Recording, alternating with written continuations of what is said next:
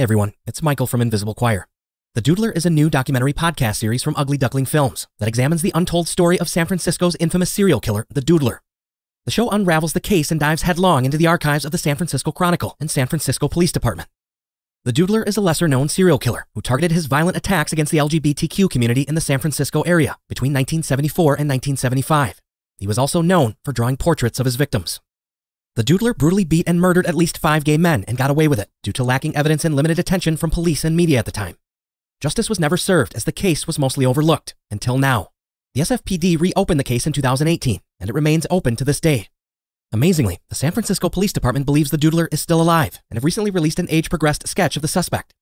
The Doodler is hosted by Kevin Fagan, a Pulitzer Prize-nominated reporter at the San Francisco Chronicle. He's covered the Zodiac, the Unabomber, and mass murderers from coast to coast. He started his own investigation into the unsolved murders, along with veteran reporter Mike Taylor, in a bid to gain more evidence that could ultimately push the SFPD to arrest and charge their suspect. Follow this new hunt for a forgotten serial killer and subscribe to The Doodler on Apple Podcasts or wherever you listen. Stay tuned for a brief glimpse into the show. This emergency call was made on the night of January 27th, 1974. Yeah, I believe there might be a dead person on the beach, right across from the lowest street. I just wanted to let somebody know, maybe need help or something. But, my duty footage. 46 years later, I'm standing on Ocean Beach at the spot where that body was found. We're standing here at 48th and Ulloa. It would have been right across from where we are. With me is Dan Cunningham, an investigator with the SFPD. At some point, when the police got there, the tide was rising, and his body was getting hit by the tide. To police in the 70s, right away it was clear that this was a murder victim.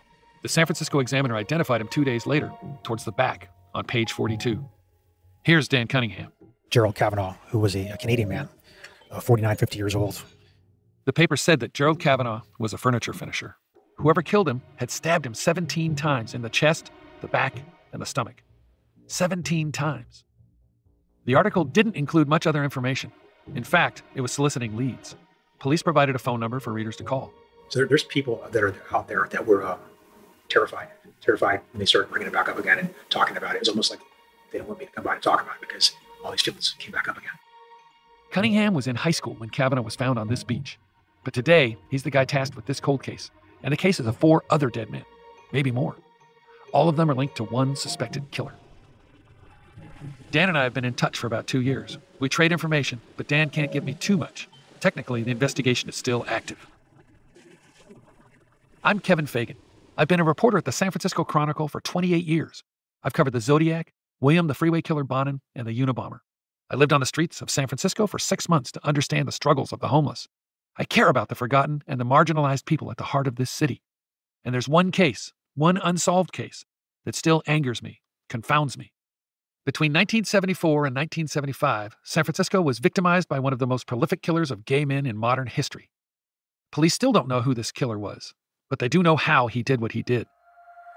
He preyed on people in queer neighborhoods across the city, in the Tenderloin, Polk Gulch, and the Castro.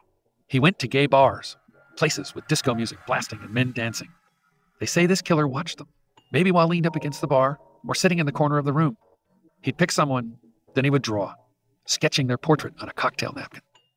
Once he showed that man their picture, they were his. The killer would tell his target that he wanted to go somewhere more private.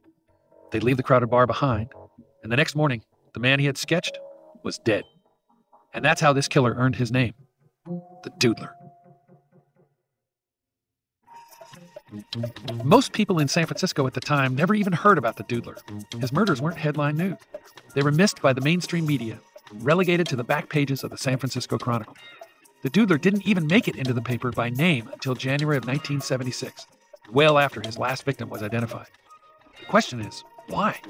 There was a lot of stuff going on. There was Zebra, there was Zodiac, there was Doodler. So there were a lot of mysterious, random murders.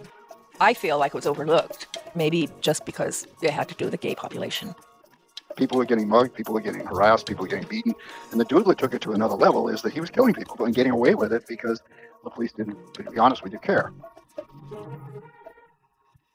It's been 46 years since the Doodler lurked in San Francisco. And it might seem strange that a prolific murderer went unnoticed for so long, but police at the time didn't have all the information, tools, and context at our disposal today. And that's why, to get to the bottom of this case, I have to go back to the beginning. That's what this podcast is all about.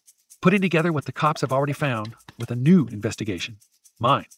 I want to chase down the Doodler, talk to victims' families, friends, anyone who will get me closer to understanding what happened all those years ago. This story stretches from Concord, California to Bamberg, Germany. I've interviewed retired investigators, online sleuths, drag queens, and queer historians. I've talked to sisters and daughters. And I'm still chasing leads on one anonymous actor and a foreign diplomat involved in the case. This is by no means open and shut. Listen to this series carefully and let us know if anything you hear in this show jogs a memory of yours. We've got a police sketch on our website, thedoodlerpod.com.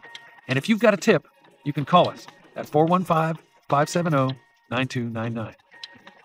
From the San Francisco Chronicle, Ugly Duckling Films, and Neon Hum Media, this is the untold story of the Doodler.